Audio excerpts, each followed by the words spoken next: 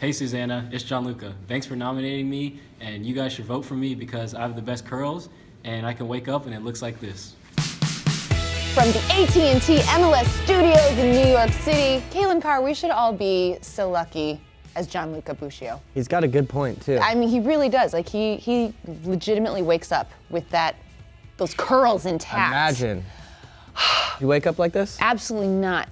It's frightening how long it takes Okay. me to get this together in the mornings. Hey guys, welcome to This Week in MLS. Welcome. Good day to be back on the couch with my guy, Calen Carr. Absolutely. We have a stacked show, Calen. There's a lot going on today. Let's get to it. We're going to get to our twin takeaways, but we're going to do these in like 10 seconds or less. I'm not kidding, because that's how pressed for time we are. All right.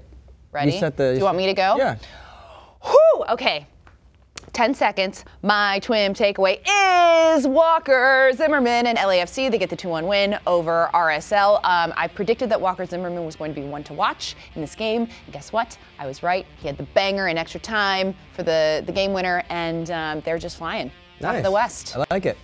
Hey-o! My twin takeaway is going out to the East and Philadelphia Union getting back on track with a big 3-0 win at home. A special recognition to David Accam, who got 2 goals in this one and had a really sort of inspired performance coming in the same week that his father passed. So he dedicated the 2 goals. Did not know that until he said it. After the game, and said that he felt like his father was watching him. Well, you could see in his goal celebrations, he was really, really emotional. He's had a tough go in Philly, so hopefully this can get him back going. But condolences to the Accam family, David. Keep going, man, and it was great to see it Philly was get back on track. really, really good to see them get back on track, and David Accam scoring goals. That's what we like to see. That's what we like to see. Okay, so we saw Gianluca at the top of the show. Okay. Obviously part of our March Madness hair bracket. It's been wild. You know, you guys have been very, very active, and we appreciate you getting in the comments and giving us your thoughts on who should advance. So they voted through. So yes, so it was we had you guys vote between Nacho Piatti and the man bun. Yep. And Danny Houston, who just has that sort of beautiful flow. And this was real close, Calen. Really? We're talking 2 votes. 2 votes separating these guys. But going through to the semis, I believe. Man bun wins. Wow. Nacho Piatti. I would have voted Houston. I really would have. I mean, his hair. I do feel bad for The man Danny. bun is a stretch. It's like it's hanging on for dear life. That thing. It's a teeny little bun. I don't even know if it's a bun. Yeah. A nubbin. Yeah. A little man nubbin It bun. looks like a little French fry hanging off the top. Anyway, the people have spoken. I respect your choice. So let's take a look at the bracket again. Okay. And see who we've got in the running, because I think we're gonna have to put some people through. We're gonna have you guys vote for the final, but let's see if we can get that's the a responsibility. It is, exactly. But can we see the graphic so I know who's up against who?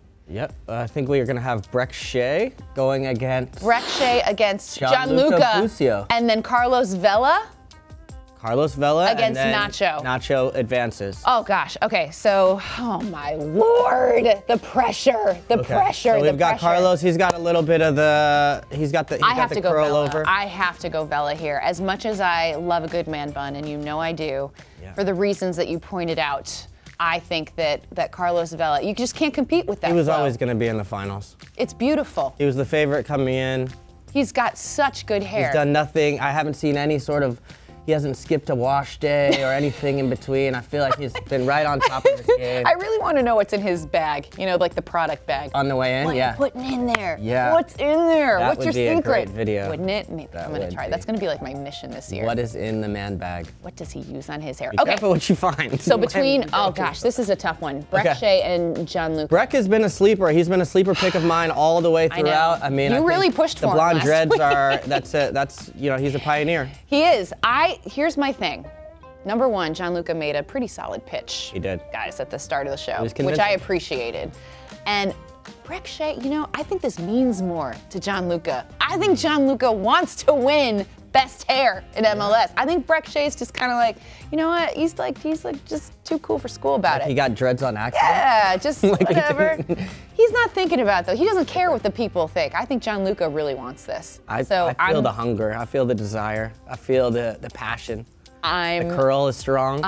I'm going Gianluca. Let's go Gianluca. Gianluca. Oh God, you guys, this is great. This is Carlos Vela up against Gianluca in the final. Well, it's sort of like more of a classic style versus the curls. You know? It's like a very sort of controlled wave, but then there's like the full-fledged. Okay, so guys, get in the comments and let us know who you're voting for. This is it's in your hands. We're gift wrapping it and putting it out. Not for us to decide. It isn't. It's out of our hands. This is such a good bracket. I'm really glad we did this. This is big. This is the content I'm here for. This feels big.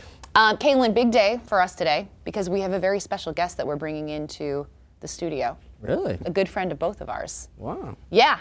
Wow. Miss Jillian Sakovits. Let's bring her on in. I wasn't lying, guys. I told you that we had a very special guest coming into the studio today. And here she is, Miss Jillian Sakovits. Thanks for having me on the couch. So good to have you on the couch. Oh, I love it. I like this. I like this, like 3 more bodies. Look at us. We're just the best friends ever.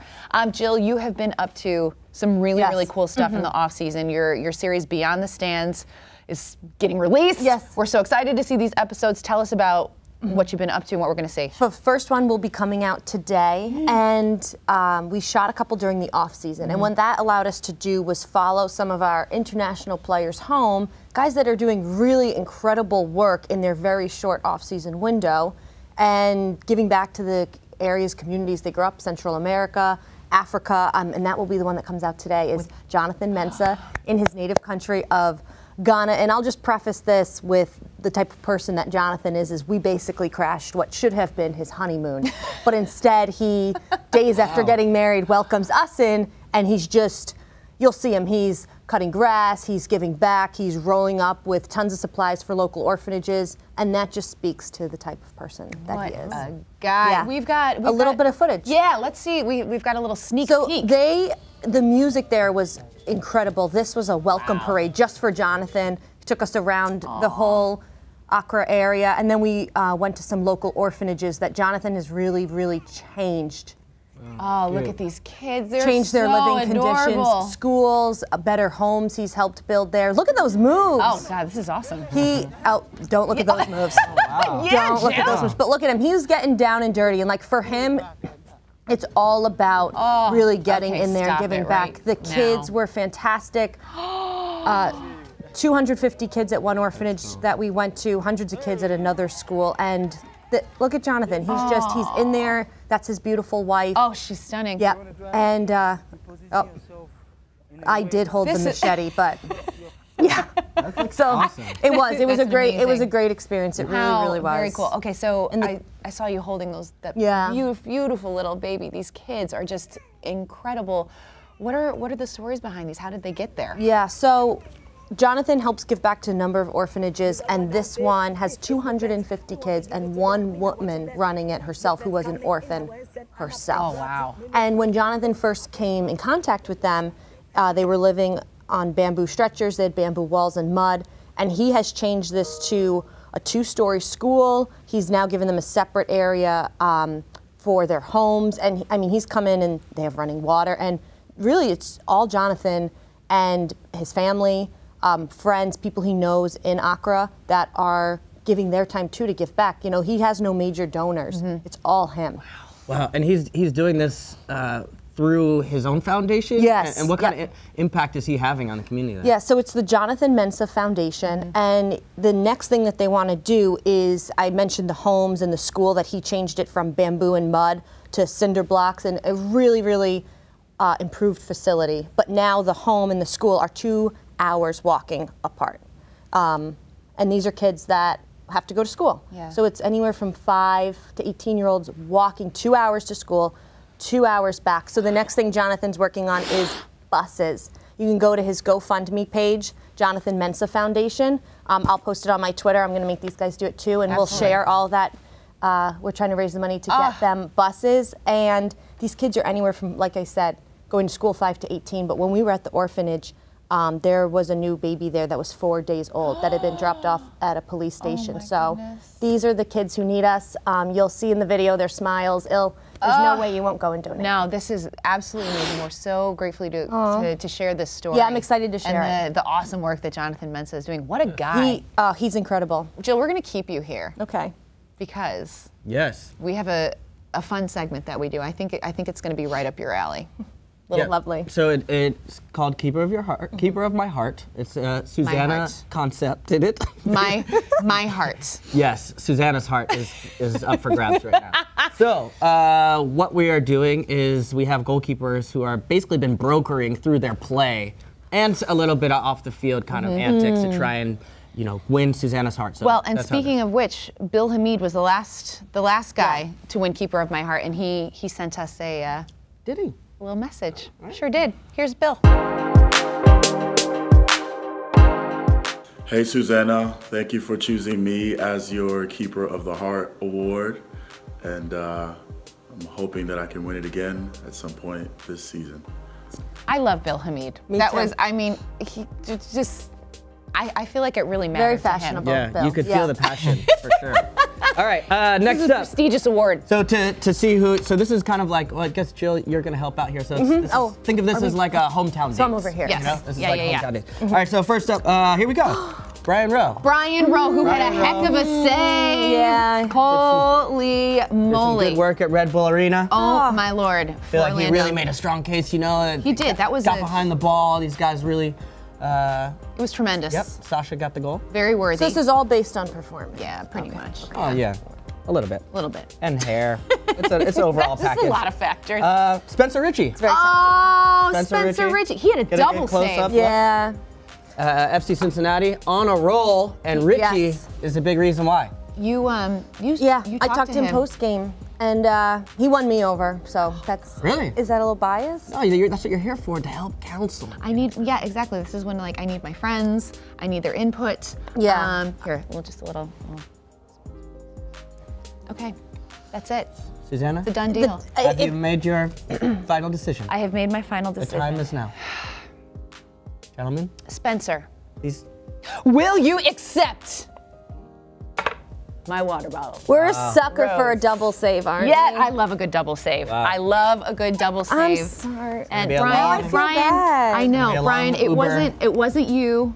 No. Long ride home, bro. I just have to go with my heart. I have to go with what I feel in my heart and my gut, and And what I whisper in her ear. and what Jillian whispered in not my personal. ear. Amazing. All right. What did you think? Was that good? It's a good Yeah. little segment, right? Oh my God, it's so cute. It's good. Well, Well done, we'll have guys. to, I saw the Usted one in Yeah. the beginning of the year. We're gonna have to see if we can get Spencer to send me a little He has no choice, really. message. Well, the precedent has been set. I'm You know just who we saying. did get a message from? Who? My buddy Jalil Anibaba. That's He right. is going to be our first TWIM correspondent. We have player been correspondent. waiting for this day. Yeah. We've made a few asks. Jalil. There's just people everywhere. Oh, Jill, thank you for joining us. Oh, sure. Thank you for your contributions. Check out the Absolutely. video. And Jalil, take it away. Hey, what's up, everybody? We just got done with training, and we're getting ready to get into this crossbar challenge. I got the boys with me. We're still fresh from training, so let's see who can hit the crossbar first. Dewan up first. We got the rookie, Dewan Jones from Michigan, to start us off. Oh, that's too much power, sir. It's too much power. Andrew Farrell, let's do this. Oh, that looks nice. Ooh, I think you got those X-ray vision goggles. It's all good, though. Let's go, Farrell, I got you. Ooh, that was close. Turner, you got anything on it?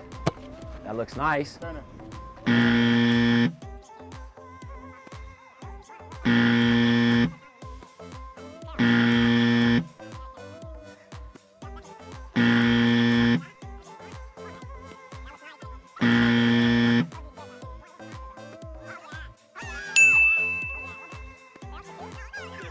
Should I go left foot on this? Just this one's for Farrell. This one's for Farrell.